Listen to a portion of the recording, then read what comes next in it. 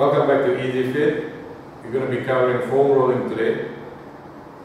As you can see, foam roller, this is a special one called a wave blade, which some of us use over at the team. It provides different fascia release, but a generic foam roller does the job.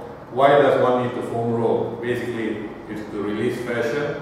When you work out every day, go for your runs, do even daily activities, your muscles end up getting tight, and basically your fascia gets pretty much locked up as well. So why you foam roll is basically to loosen them up. I like to call it's a self-care remedy. So at the end of the day, beginning of the day, once you get up and your body feels stiff, you actually foam roll to loosen up everything.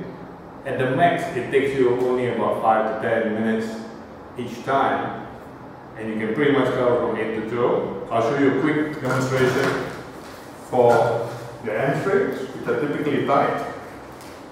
Okay. You just have to roll in and out. Okay. There's no fixed way of rolling, okay, as long as you run through the entire length of muscle. A good one besides this, the hamstrings, is rolling in your upper back, where it opens up for people with stiff neck as well as a tight thoracic region.